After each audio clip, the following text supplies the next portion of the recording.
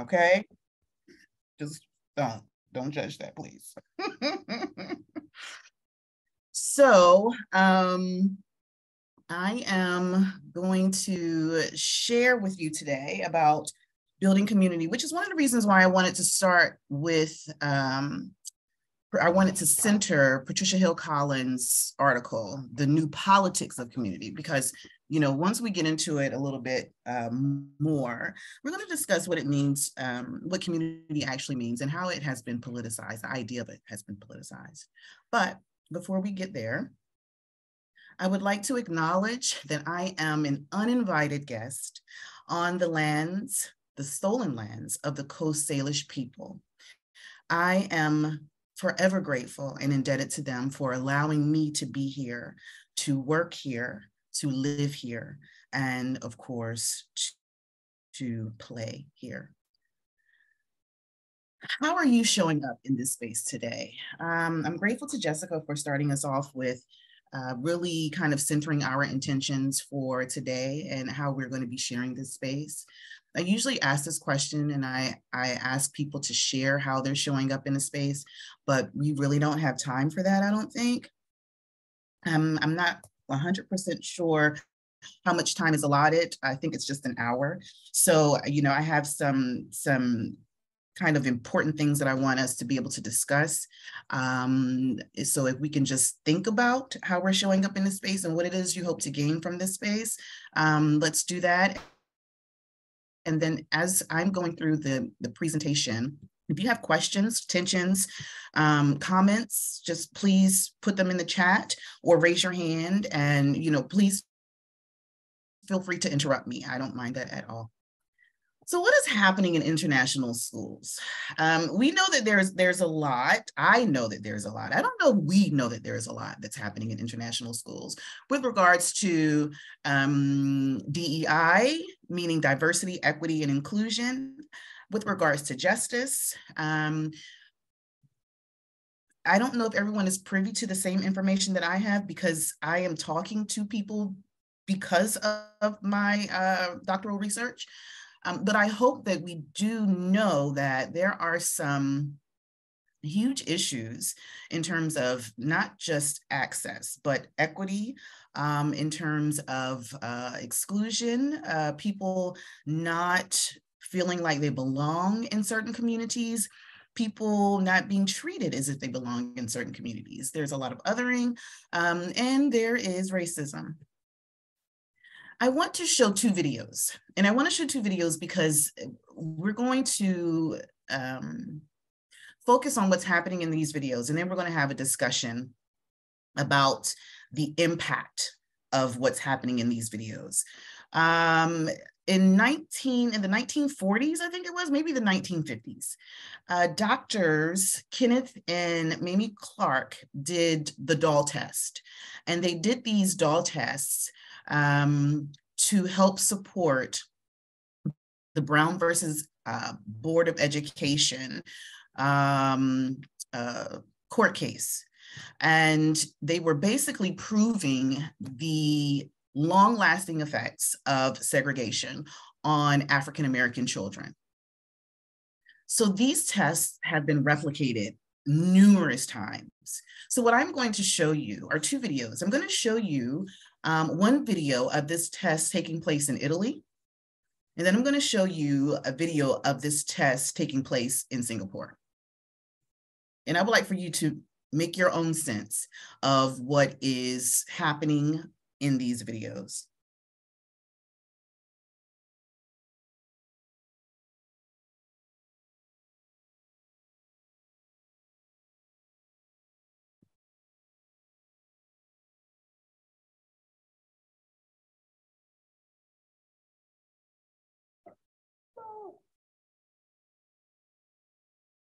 Quale bambola è bianca?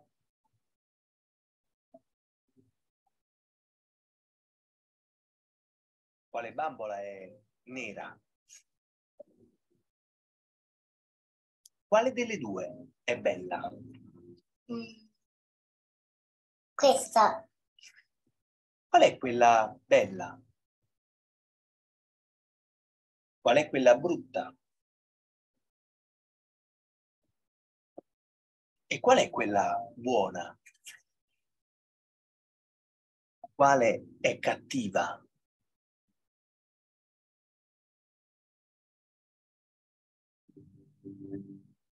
Qual è buona?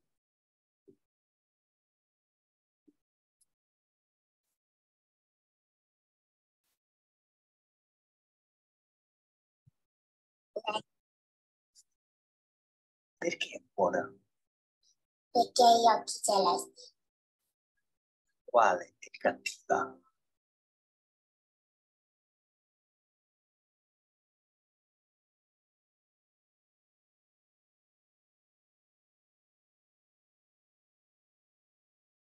Perché è cattiva? Perché è tutto nero. E qual è la bambola che somiglia di più?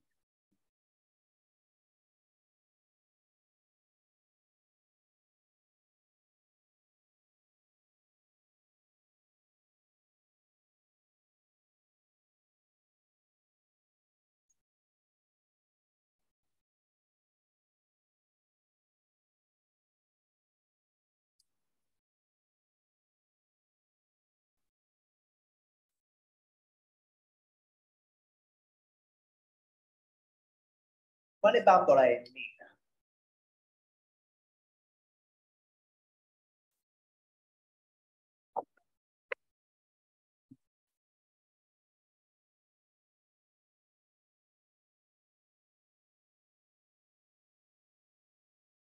First one. Yeah, this one. Because the skin is shiny.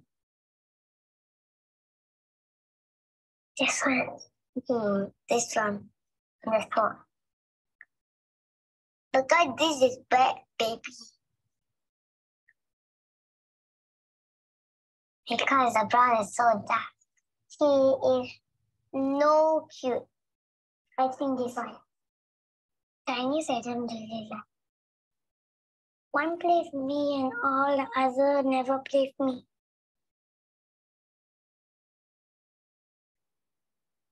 Because I like the peach color. This one. This one.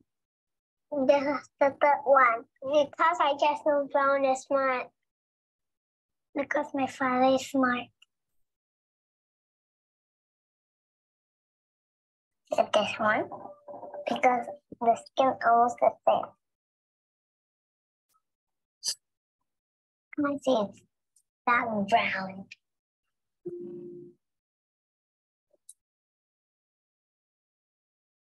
This one. This doll. I want to be born peach color.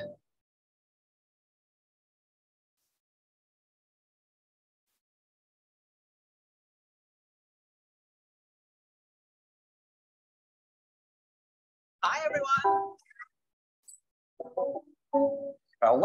Okay, so we're going to stop there. What I want I want you to take about 5 minutes to have a discussion about your takeaways from those two videos, and then we'll come back. Can I create groups? Can I do that, or does someone else have to do that? We can do it. Okay. Just 5 minutes.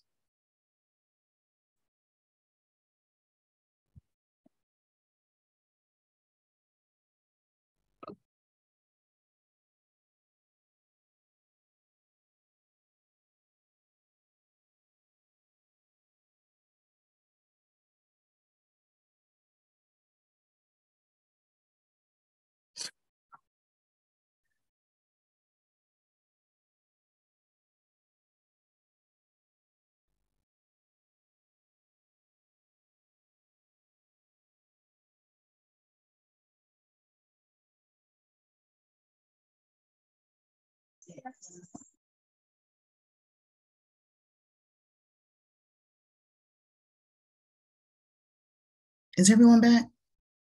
Okay. Okay, so anyone want to share some of their takeaways from that video? I'll take 3 people to share.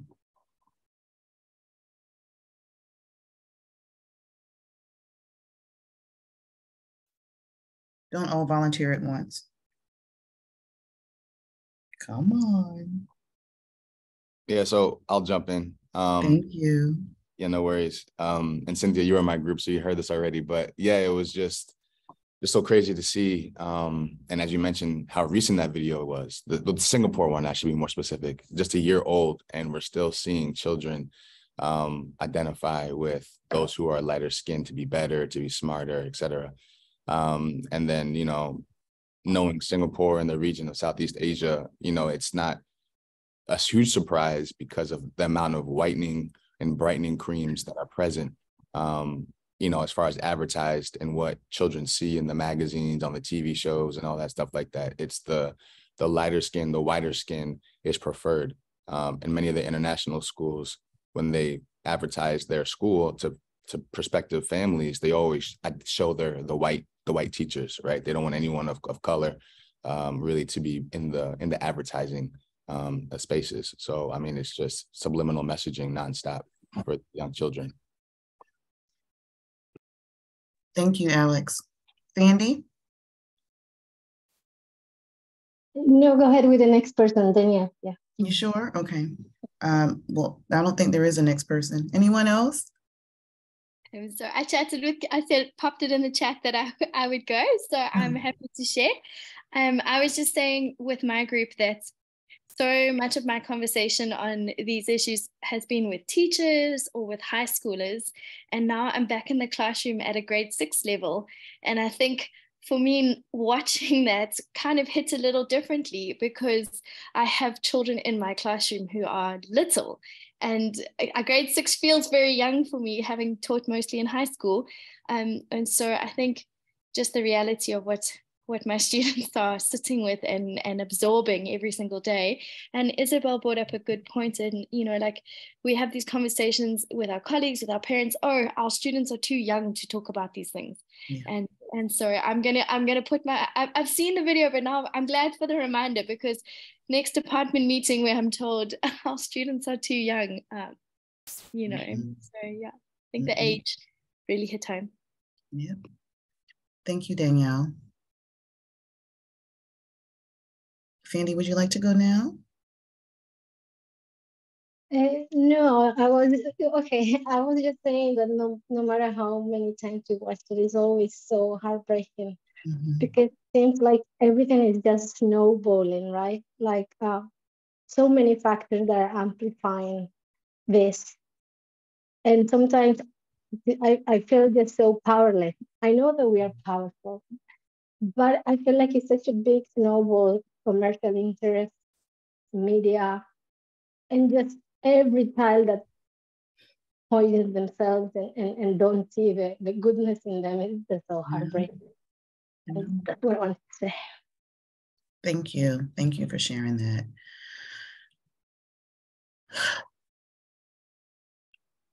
We are in the business of educating. And I don't mean business as in capitalistic commercial. I mean, we are charged with educating. And whether you are educating young minds or you're educating adult minds, we are in the business of educating. What we have to ask ourselves is what exactly is being taught? What messages are our students learning? And if there is a consistent message of inferiority, of bias, of hierarchies, racial hierarchies, power dynamics, and power imbalances, it is irresponsible for us to think that our young students are not also getting those messages, getting those lessons. We don't have to state them explicitly. We don't have to tell them directly. They are getting them. Regardless of whether or not we're willing to engage in the conversations with them, regardless of whether or not we're willing to disrupt it, they are getting the messages. And so today we're going to talk about community, but we're going to talk about community a little differently. We're going to talk about what it means to be in community with one another, what it means to lead a community, and how do we build community with people who don't value and believe in community? Because, you know, we are contending with a lot of different cultural traditions, norms, behaviors, a lot of different ideologies when we step into international schools, honestly, when we step into any school. And so we have to navigate all of that. And we have to figure out then, how do we show up and how do we lead in a space where we actually have to teach people how to be in community with one another? Because in order for us to actually begin to disrupt some of what we saw in those videos, we all have to be on the same page. We all have to be of one accord in that way. We can have different political ideologies. We do have very different identities, identity constructs, and even beliefs about those identities. However, we are educators. That is our shared interest. And so we have to be in community on that. And so what that looks like and how you do that in your space is going to depend largely upon you as an individual. Now, I know not everyone here is a DEIJ lead, but many of you do have influence. And so we have to make sure that as people who are quite influential in spaces, that we actually are speaking the same language, because we actually do share community with one another as well. When connected to projects of contentious politics, love becomes central to political action. We are at a very contentious time in education. There are people who are passionate and committed about transforming spaces. There are people who are working tirelessly to build inclusive spaces. There are people who are super committed to making sure that, you know, they are diversifying their faculty and staff, and that people are stepping into a culture of belonging, and there are people who aren't. In order for us to navigate these spaces, to work in these spaces, and sometimes even live in these spaces, if you are a boarding school, you know, you have to begin to kind of understand what it means to not just be in the community, but to also work with creating a consciousness of community. And that's where we're tending to fall short in international schools. We're showing up in these spaces and we think that just because we're there, that the community is a given, and it's not. If you read the essay by Patricia Hill Collins, you know that community in and of itself, just the very idea of community, is quite politicized. Who is seen as community members, how that community thrives, how that community is structured, depends largely upon those who, just like in schools, create policy, those who are the most influential, and those who have the most power. And so we have to navigate all of those dynamics within the communities that we share. This is a model for racial literacy, but I want us to not focus on the racial literacy aspect, because really each one of these steps is what we can use to transform any space. It doesn't have to just focus on, you know, racial equity. This is about disrupting bias. This is about making sure our spaces are more inclusive. This is about curating a culture of belonging. And the foundation of this framework is critical love. And it's hard to do that. And I trust me, as someone who does this work, has been doing this work for quite some time, it is hard to center love, especially when you are being dismissed, especially when you are being invisibilized, especially when people are not looking at you as an expert because you don't share their identity, or you don't speak the way they speak, or you don't have the same language, you don't have the same academic background. It is hard. It is really hard to operate from a foundation of love in those instances. But when you are leading, especially when you are leading, you have to center love. And it doesn't have to be love for the people outside of you. It can be love for the work that you're doing. The thing that keeps me going, literally the thing that keeps me going to Mulgrave and doing this work, is that I love humanity. I know we can do better. I believe that with every fiber of my being, that we don't have to continue to perpetuate the same systems and ideologies that are toxic and dehumanizing. I know that we can do better. And that's what fuels my drive and my passion to keep doing this work. Critical love. So you start there. That's the very foundation of doing this work. And then you move to critical humility. That means you have to understand that everybody is not going to agree with you. They're just not. You are contending with not decades of conditioning and normalizing hierarchies, but you are contending with centuries of it.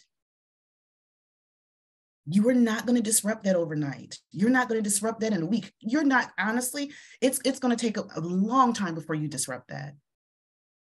I had a divisional principal come to me yesterday, and she was probably one of my most, I don't want to say resistant, she was open, but she was my most resistant in terms of actually seeing a change. She came to me yesterday and she showed me this picture. And she was like, "Cynthia, what do you see in this picture?" And I'm like, "Oh my goodness, I don't know what's in it. Let me see what's in it." She was incensed. She was upset. And she was like, "Look at all these faces." It was a picture of about 12 faces, and it was a local law office. And they were bragging about all of their new hires. And she said, "Look at all these faces." And I looked and I was like, "Oh, wow." She said, "No, what about that person?" And she was upset. She was so upset. She said, "I can't believe this is 2023. And for her, for me, that was a win. Because she was one of the most resistant people when it came to diversifying her division. She didn't understand, even when we pointed it out to her, she got upset that every person she hired for her division was a young white woman. She argued, she debated, she maintained that she was not doing it intentionally, that she really was choosing the best candidate. And we were all like, no. So for her to know, and she said it, she pointed out herself, she said, "It's because of you that I noticed it." And she said, "And I get it now. I so get it." So that is a win. And that is a win that took a year and a half in the making. Do you understand what I'm saying? This work it's not going to happen overnight. You're not going to transform spaces overnight. But what you cannot do is you absolutely cannot isolate the folks who really need to hear you and hear your perspective the most. You cannot isolate those folks. And so we move into critical reflection. And that means that we have to consistently be in reflection of our own practice. How are we showing up in spaces? How are we connecting with our community members? Are we reaching out? Are we talking? Are we sitting down? Are we having coffee chats? Are we doing one-on-ones? Are we inviting them, even the most difficult ones, into our space so that we can have a conversation, so that we can begin to understand why they are so resistant? Are we getting to know one another? That's what we have to do. We have to sit in critical reflection of our own practice consistently. Because if we're leading this work, or we're advising, or we're consulting, you have to make sure that your own practice is one that demonstrates that you really and truly are serious about building community, about nurturing relationships. And then you have to have the historical literacy. Know your stuff. Know the experiments that have been done. Know the articles that have been written. Know who the scholars are in the DEI space. They're not called DEI scholars, and you have to know that. They're called culturally responsive scholars, culturally relevant scholars. They're called critical race theory scholars, critical whiteness theory scholars, critical studies, feminists,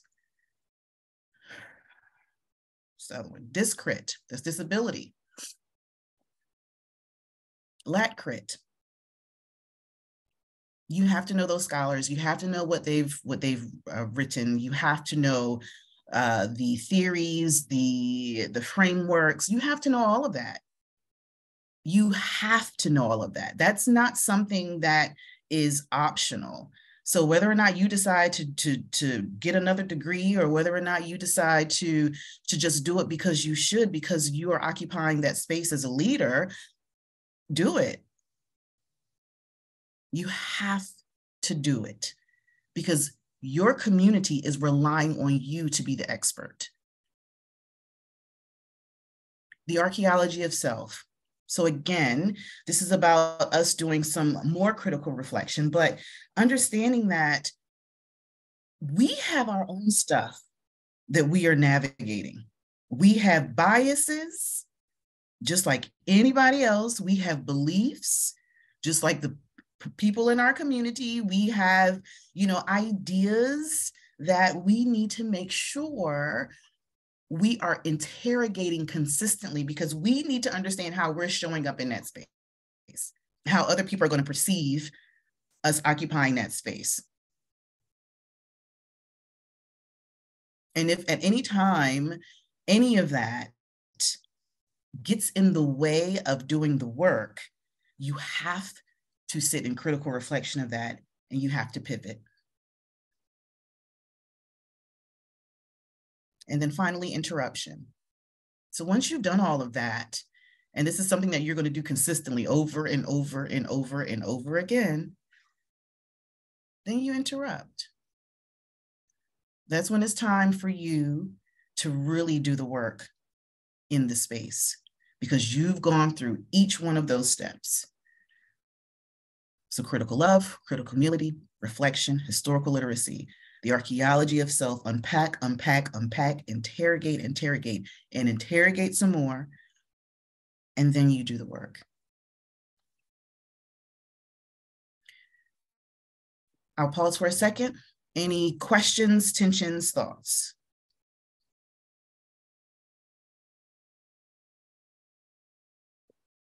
Okay. Do you want to be right, or do you want to be effective?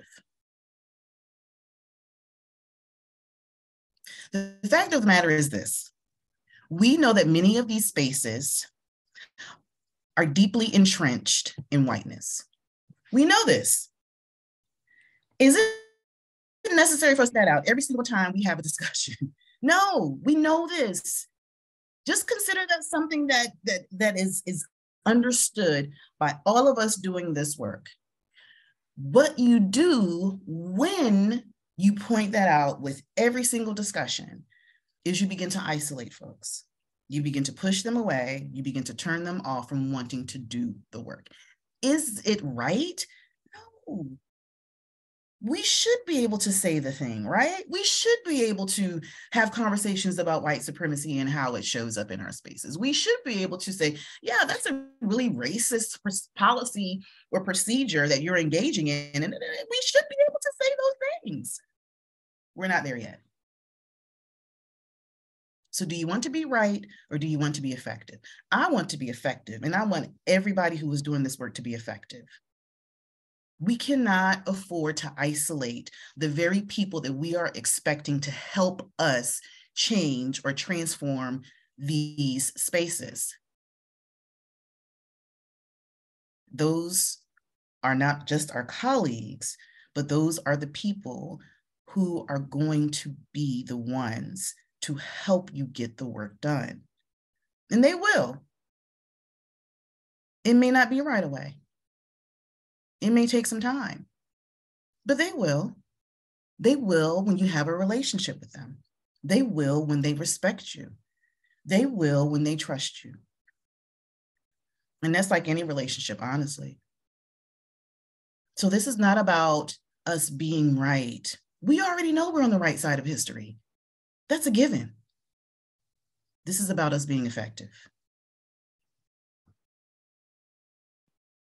So we can't lead with ego. We have to lead with love.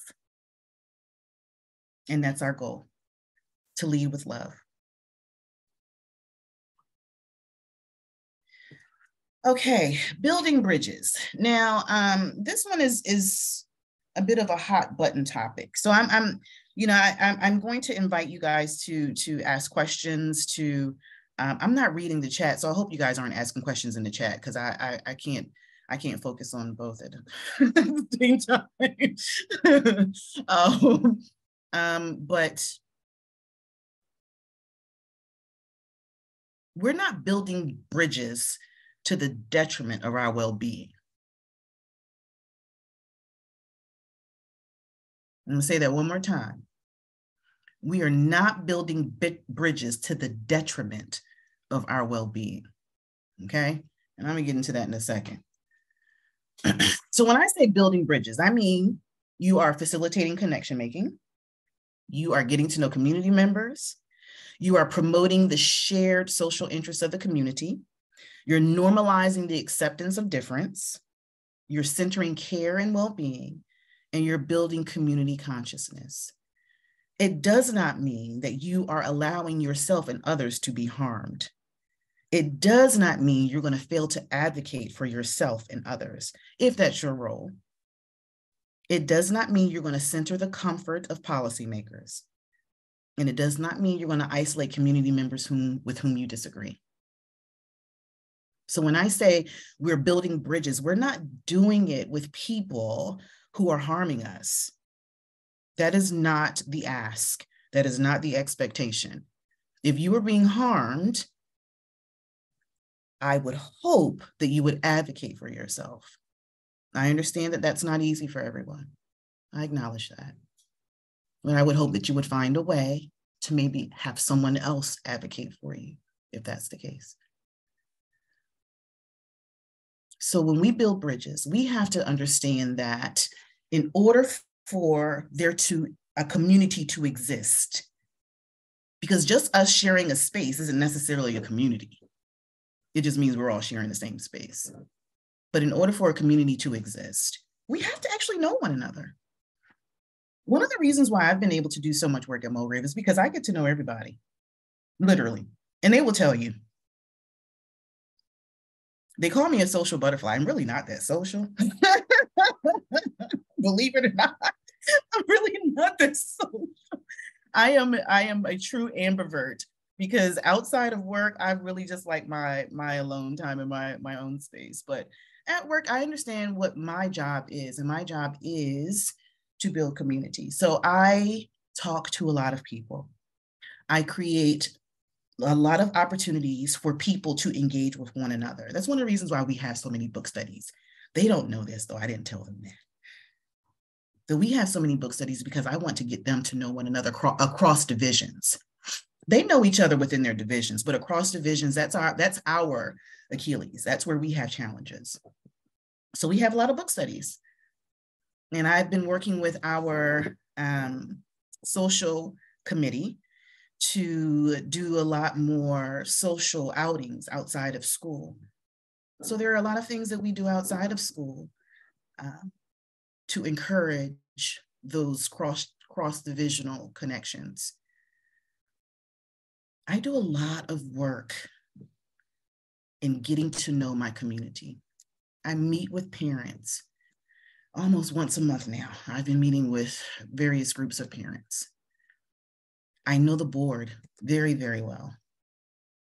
We have had retreats. I have gone to meetings. I know them personally. I met and we've sat down and had coffee. They've invited me to coffee.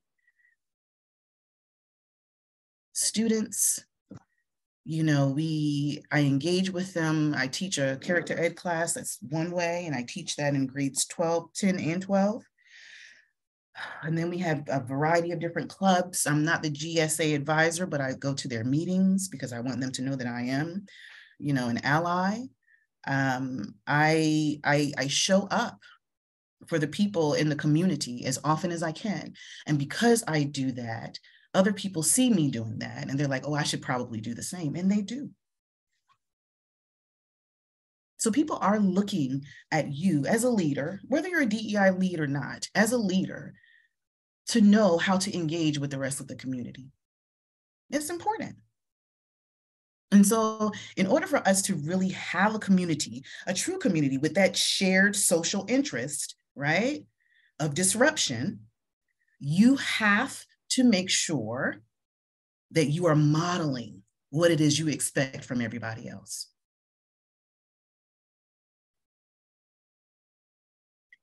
Many of us will not share the same identities nor political affiliations, but we all have the same shared interest of educating students. So I want us to take what I've stated so far, and I want us to just engage in a conversation. What time is it? Oh, we're a little over. It's okay. 5-minute conversation. Okay, 5 minutes, just 5 minutes. And maybe make the groups a little bigger this time. So a 5-minute conversation about how you can move forward in your space with building community.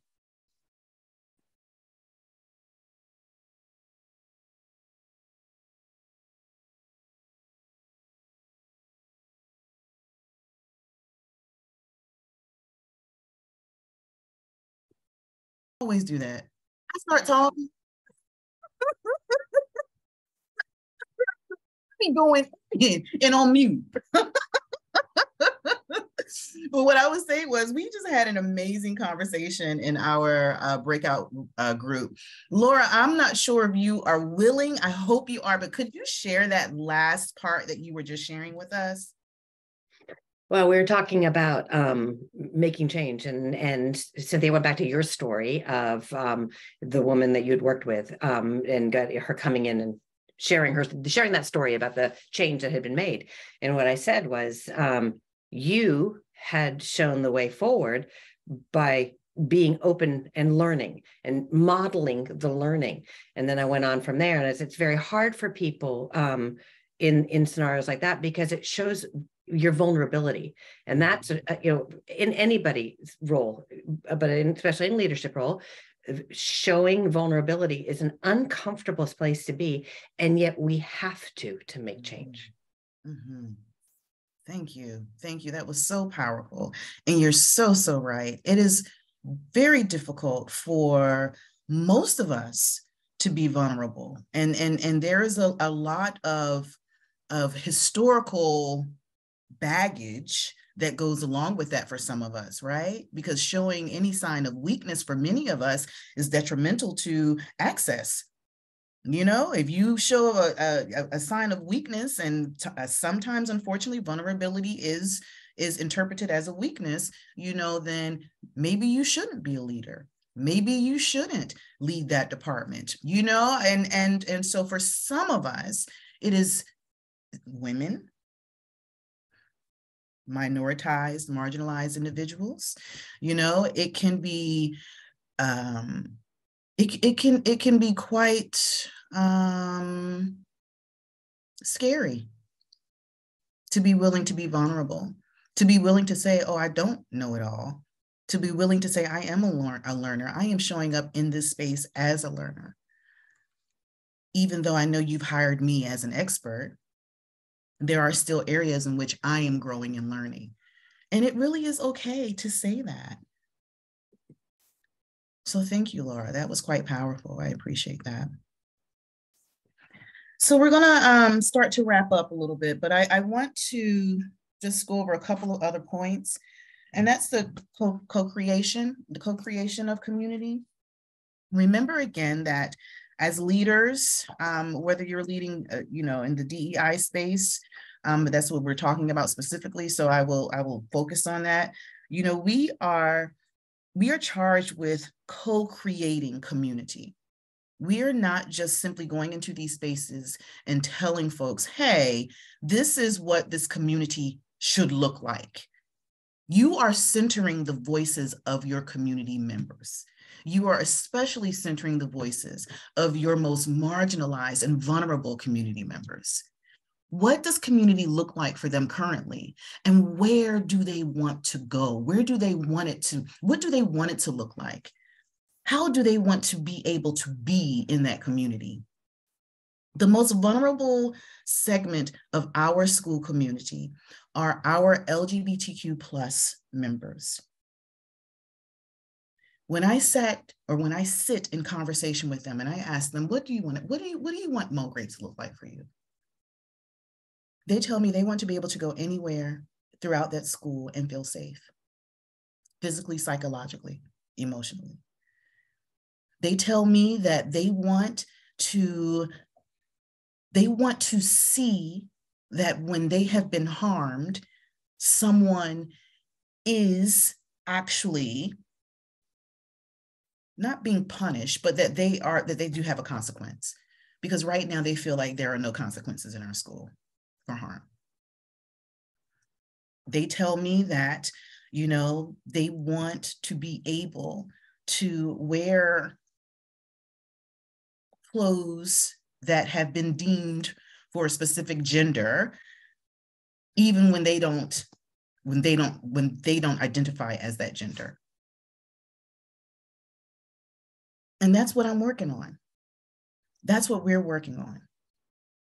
I had a student send me an email, and he, that is his pronoun, he said, you know, I want to wear a dress tomorrow. I said, wear your dress. He said, I don't know that I'm safe to do it. I said, you are safe to do it. He said, what if? I said, don't worry about it. I got you. And I meant that. And I did. I let two other people know. I didn't tell anyone else. I just let his divisional principal know that he was going to wear a dress. And I let the school counselor know that he was going to wear a dress and that he was to be protected. And I told him, I said, if anyone says anything to you, come to me directly. He wore his dress and nothing happened. And that's how I know that we've grown tremendously. And those are the spaces that we have to co-create. We have to listen to them. We have to ask them what it is they want. This is not about us going and implementing our own agendas. Yeah, we know the right thing to do. We have all of this knowledge in our heads and all of these theories and these ideologies and these frameworks. And we're like, yeah, I'm gonna do this and I'm gonna do this and I'm gonna do that. No, that is not the way it works. You have to co-create with your community members. This is not about you. This is about the community. And that's one of the first steps in building community, actually centering their voices, listening to them. What are they saying they need? It's not up to you to decide what they need. You have to listen to what they've said they need.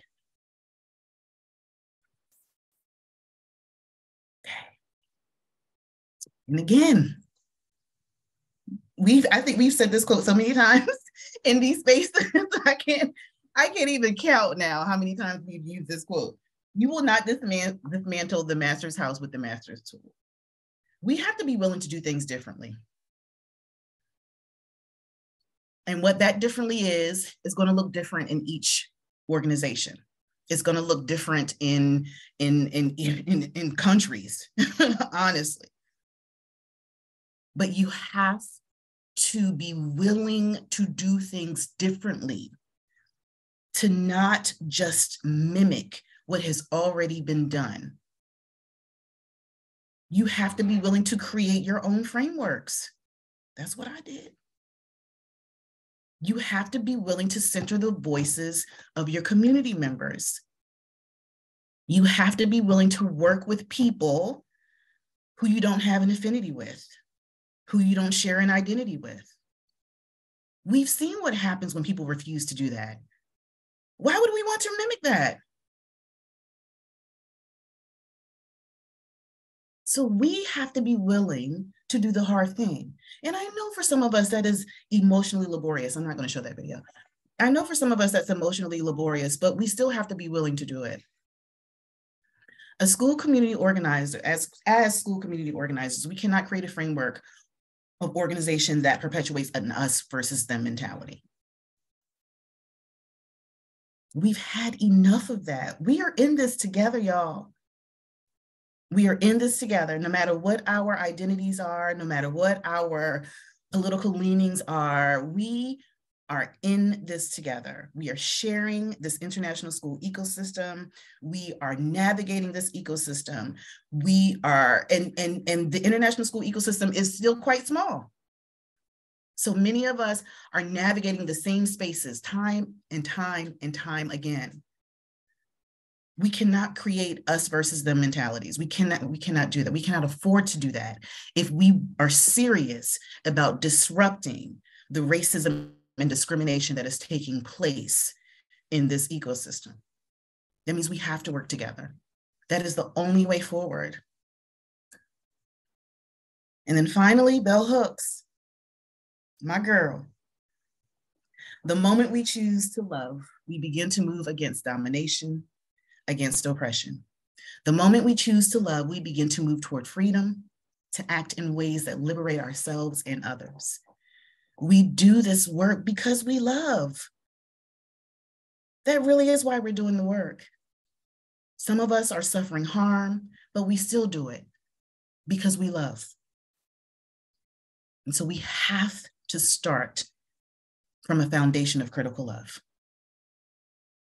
And that's it. Thank you.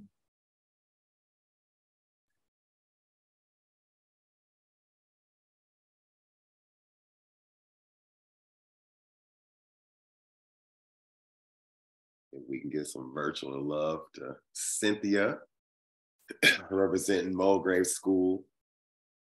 And as she said, so many jewels and gems that were dropped.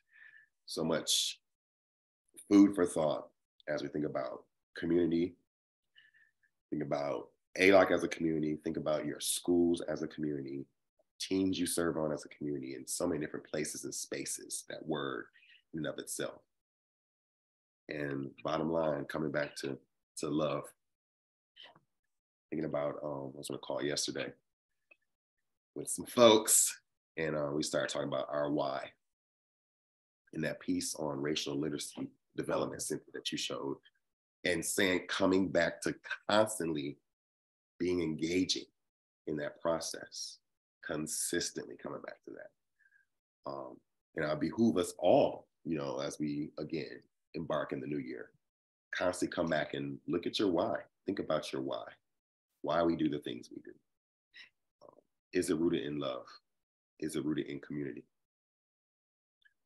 Y'all hear me say, if it's self or there's motives that are individual, it's not for us.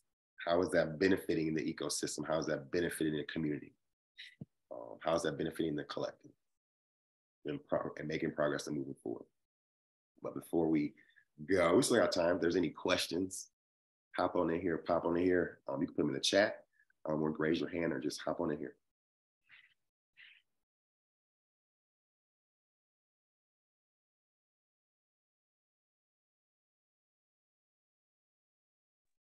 I do have a question for you, Cynthia. Thank you so much for this beautiful presentation. I'm thinking about what you said about centering the most marginalized. And often what I tend to see is when the most marginalized are centered, which is necessary for all of us to be liberated, the people who feel like they're in the middle feel kind of like their privileges are going to be taken away. Right, so they're not necessarily people who have a lot of privileges themselves, but they have maybe more than the most marginalized, and they feel that we constantly focus on the most marginalized.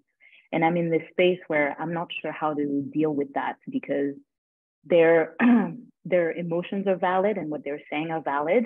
And I'm also trying to explain to them why uplifting the most marginalized will benefit everybody. But it's not really resonating yet, because it's not coming from the top either. It's little tiny me who's trying to explain, but it's not really within the culture. And I'm wondering what I can do about something like that. I'm not asking for a checklist or anything like that. It's just something to think about. What do we do when people who are in the middle feel that they're being left out because we're so focused on the most marginalized?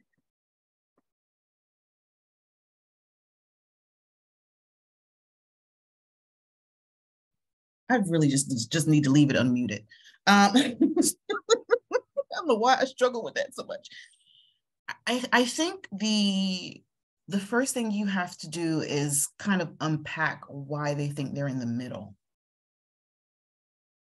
That's the first thing. Let's unpack that. I don't know if you've done the power and privilege wheel, but you know, this isn't this. We don't want to get into a situation where we are perpetuating oppression Olympics. Who is the most marginalized? Who is the least privileged of us all? And we have to make sure, you know, we don't want to do that. We don't want to do that, because it does then creates this tension of competition. And it's not a competition. So it's about understanding that you have access to more privilege and more power than another group. There's enough for all of us.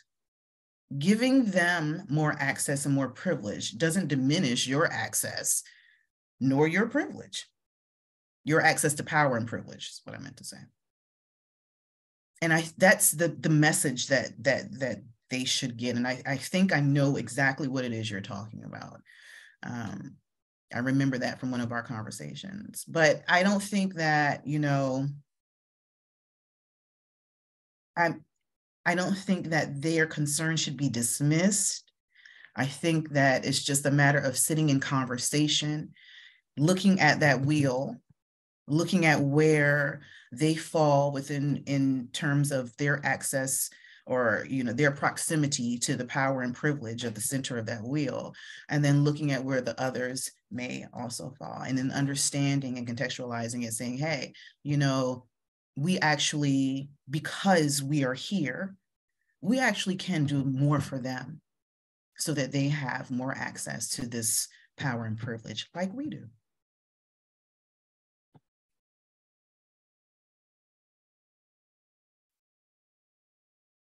Yeah, I hope it's okay for me to jump in. I had a question, and I'm curious to see what others may have to say about this as well. But I don't know if you're familiar with Andrew Tate. Yeah, and so I know a lot of schools, my school included, we're dealing with the whole Andrew Tate following amongst our male students. And, you know, I'm having conversations with some of my students, and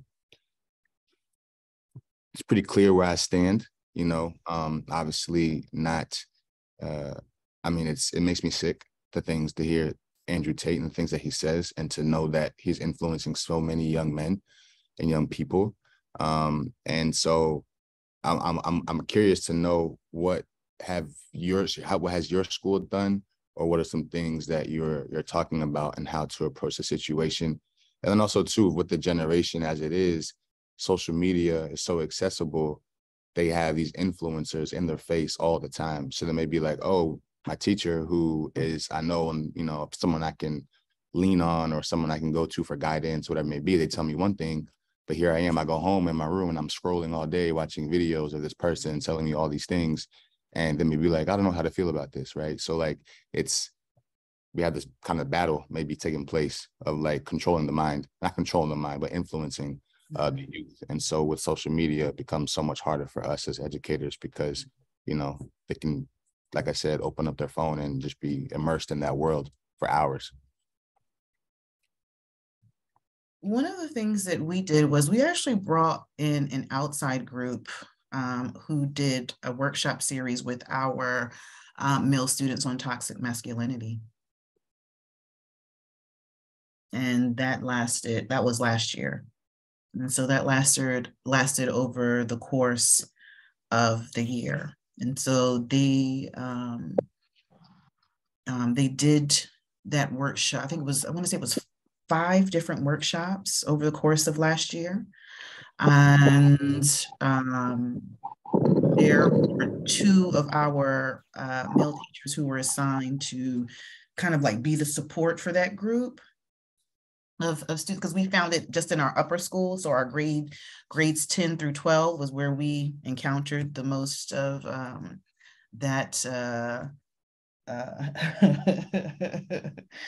the sharing of Andrew Tate ideals, I'll just say that.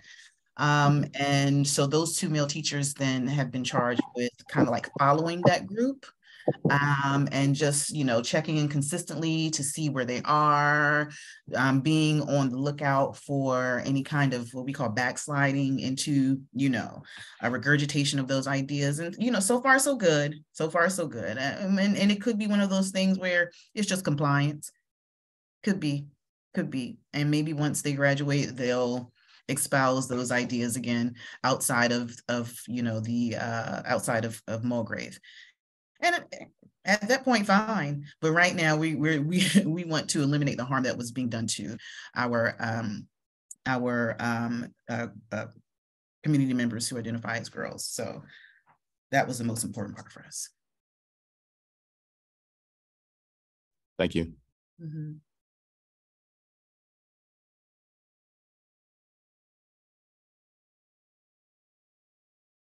Any other questions? I'm going to go back on mute. Y'all know it takes me a long time to get off of mute. Okay.